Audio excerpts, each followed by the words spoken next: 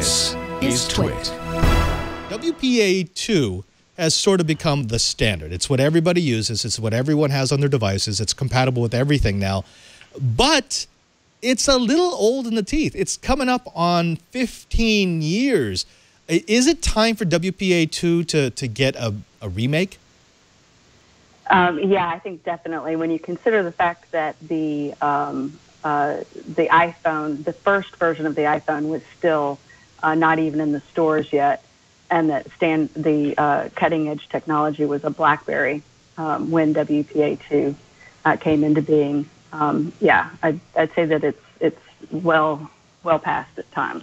Right, right. And in our chat room, we've got JJ to the 4884 saying, is there anything new since WPA2 got broken? And I think he's probably referring to the October of last year announcement at Black Hat, where it's tell us about that. I don't want to slap anyone down, but I really bristle at the word broken. I would say that some egos got bruised. That WPA2 and Wi-Fi in general were certainly not broken. I would agree that the world lost its ever-loving mind last October.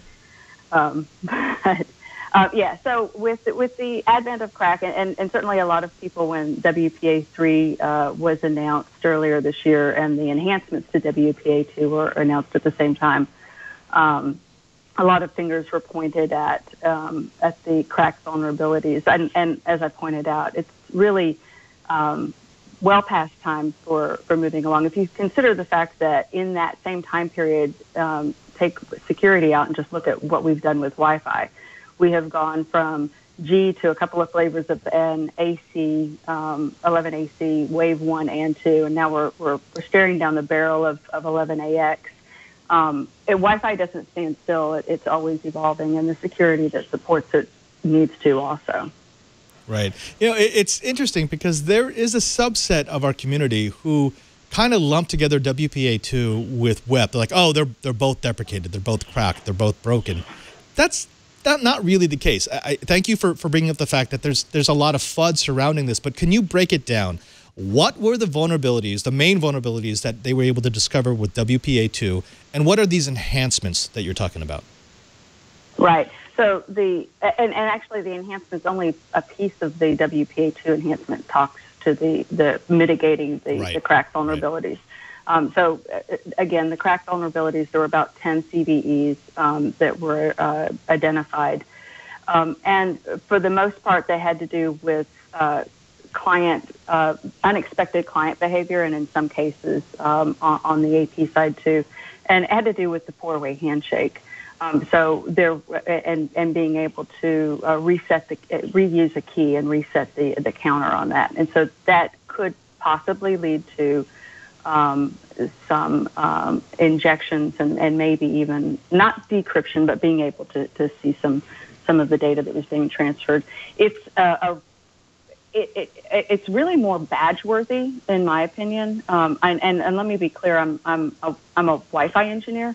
And an InfoSec junkie, so I certainly wouldn't pass myself off as an InfoSec expert. But from the cracking and the hacking point of view, it's not that low hanging fruit where you're going to get massive rewards like you would from an effective spear, a phishing, or a whaling technique. With KRACK, I would say that there's going to be someone out there that's going to maybe one day actually in the wild effectively complete a KRACK attack, and they're not going to get anything out of it except for bragging rights, because there's just very little amount of material that you'll be able to get, and you have no way of effectively targeting your target. And so, you know, with my luck, if I were doing it, I'd be getting some 15-year-old's bank account that has 15 cents in it. Right. Oh, if someone was going to be doing this, so they're using the KRACK attack, as you mentioned, they don't get full decryption, but what usable information could they pull from, let's say, a poorly configured WPA2 network? Well, it's not that the WPA2, and that's the other thing. It's not that WPA2 is broken. It had nothing to do with being a poorly configured network. And for the most part, you're going to see one-off. So you're not going to be able to see a network-wide amount of material. You're going to be looking at a particular individual user. And the other thing is you've got to be right smack there. And even in the cases where you're doing a man in the middle, some people will say, well, I could be as many as 2 miles away with a high gain antenna. Right. And I know, and I know some really sharpshooters that could seriously make that shot too. But no, I think that in this case it was, I think it was a nice slap in the face. A little, maybe there's been a little bit of complacency. My theory on why the world lost its mind over it is because I frequently use my mother as an example of, this is so easy, someone's mother could do it. Now, not my mother, but, someone's mother could do X, Y, or Z. So even my mother called that day that KRACK was announced and said, do I need to turn my Wi-Fi off? Is this something I need to be concerned about? And I think it's just the ubiquitous nature of Wi-Fi. We hear about something like WannaCry or NotPetya, and it makes the news. But for the most part, the average Joe or even the average, IT professional isn't that terribly concerned because it doesn't really affect them. Everybody uses Wi-Fi. My smoker uses Wi-Fi. My coffee maker uses Wi-Fi. So at that point, I think we got everyone's attention. And the answer to my mother was, if she could tell, if she was using Wi-Fi, I could tell her if she needed to turn it off. Right. Oh, because no, she doesn't. Mo, actually, this does bring up an interesting corollary, and that's about responsible disclosure. Because we both know that the way that you make a splash at a DEF CON or a Black Hat is you come up with some wonderful crack, some wonderful exploit, and you dramatize it a little bit. You try to get the eyeballs, you try to get the press, you try to get the people writing about it. But most of the time, it's an attack that regular people can't do anything about. It's the hacking of a rifle or the hacking of an advanced ATM machine. This was an announcement about a technology that pretty much everybody on the internet is using. Was this an irresponsible way to get those eyeballs? Because they did cause quite a bit of panic. No, actually, absolutely, quite the opposite. Because this, and I was sitting in the audience at Black Hat in July when the initial paper was discussed, and the discoverer stood up there and said, "Frankly, this is of academic interest. There is nothing. There's no practical application to this." And he said that in July. And at the time, he had already disclosed to the two Wi-Fi vendors that he had used their access points in the initial attack that he had done earlier this spring, or the initial vulnerability that he had disclosed. So those vendors were notified before June, if I remember correctly.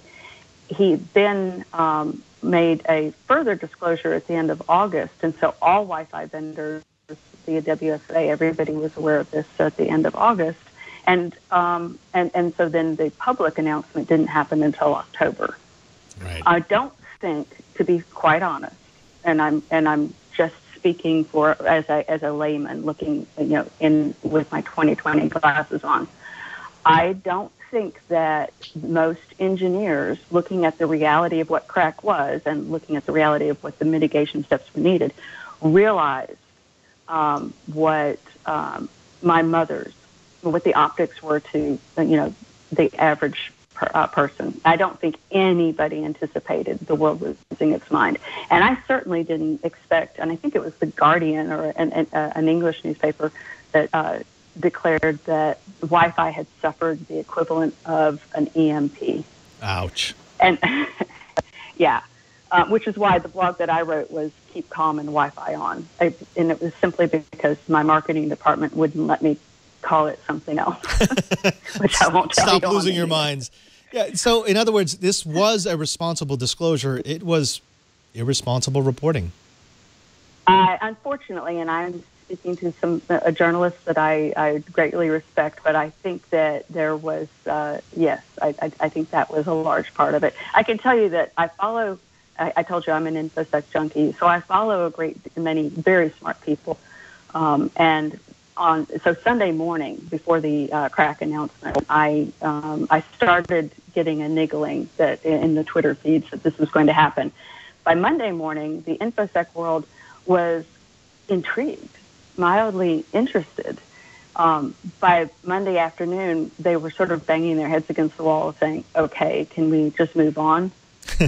And by Tuesday evening, they were literally screaming about, yeah, but what about this serious CVE that I've been waiting for a patch for the last 6 weeks?